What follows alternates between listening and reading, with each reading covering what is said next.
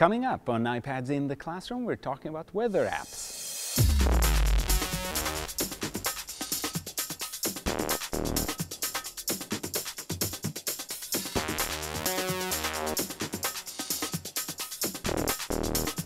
Hi, my name is Guy Trainin and this is iPads in the Classroom from TechEdge, and today we're talking about weather apps. And weather apps are not just to learn about the weather in science. They actually can be used for a variety of things. You can use them when you're teaching geography and you can look at the place you're studying about, what the weather patterns are there like, and what the weather is currently there or what the annual patterns are.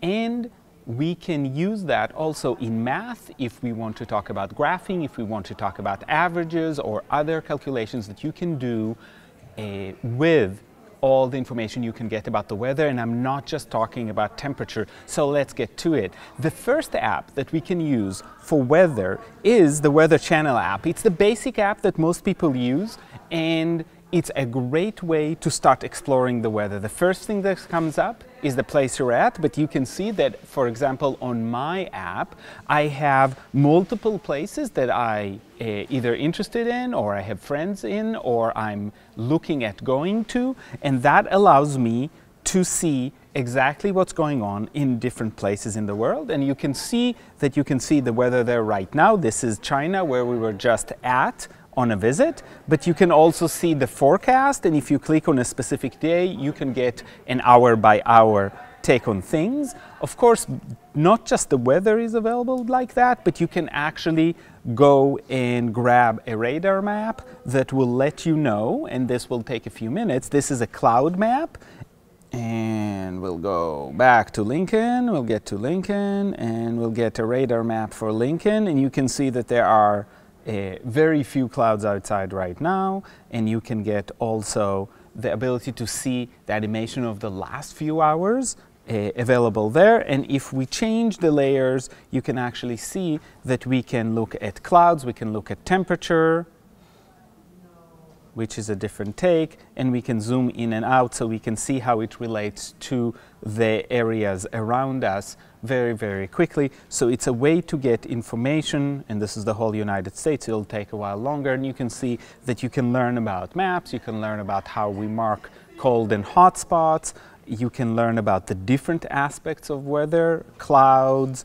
temperature, rain. So for example, we can look at rain across the United States, and then, as I said, you can actually animate what has happened over the last few hours and see the changes as they have occurred. So this is the Weather Channel app, and this fantastic app to start exploration. It's the basic app that I go to. But there are a few apps that offer a few other things. Dark Sky is a great app for that, and in Dark Sky, you get a different take on the weather. It is a paid app and it's not a free app, but I think it's well worth it, at least for exploration. And you can see that first it comes up with your location and the temperature, and you can look at precipitation. What I love is the graphic representation. You can see that there's a temperature across the day, so you can start seeing a graph of what happens across the hours of the day with precipitation and with temperature. It has a full week, so a description of the week and the ranges of temperatures within each day, and a graphic representation of what the day is supposed to be like, and sunrise and sunset, another piece of information. So there's a lot of information presented visually, a great way to mine some data, and again, you can go to different places around the world and find out what's going on there. So this one is called Dark Sky. It's black and white, it's very, very clear, and it's definitely worth exploring.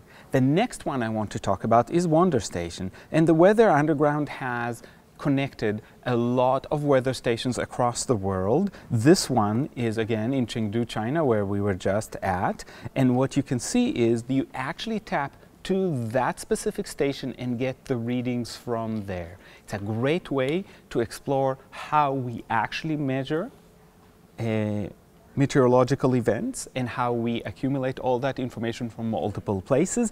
And it gets a little bit more real when it's not just a report, but it's a specific station in a specific place, and you can see that you get things like pressure, and it's in real time, and you get the direction of the wind. In this case, there's no wind, so there's no real direction. But if I change to a different place, let's say to Lincoln, you can see that I can get the temperature across this day.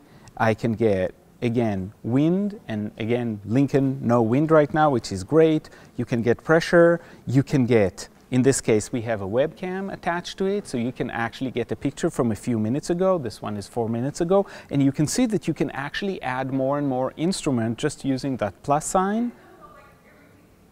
And you can see that you can add to it things like rainfall, sky conditions, wind, and all of that. So you can actually add to that and get a read on a very specific station, so students can explore what's in their town, and you can actually do a field trip to that station and see the physical manifestation and not just the digital representation. So the Weather Underground Wonder Station allows you to tap into stations like that all across the world. So if you're learning about another country, or if you're interested in your own town, you can use that to get a really good read.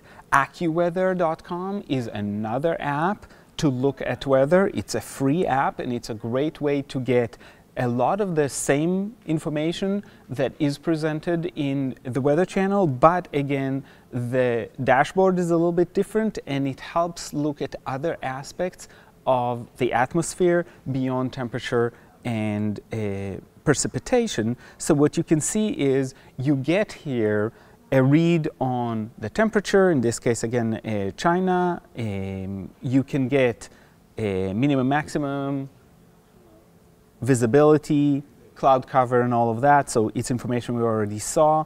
You can see the direction of the wind, but you also have the conditions for different activities. So this is a different way to look at it. Right now it says that the lawn mowing conditions are not very good. Luckily it's winter and we don't have to mow our lawns, or this would be a problem. And you can see that you can rearrange those as well in everything. So it's a way to think about what does that weather mean for me, for my everyday activities. And this is AccuWeather, again, allows to do a different kind of exploration of the weather.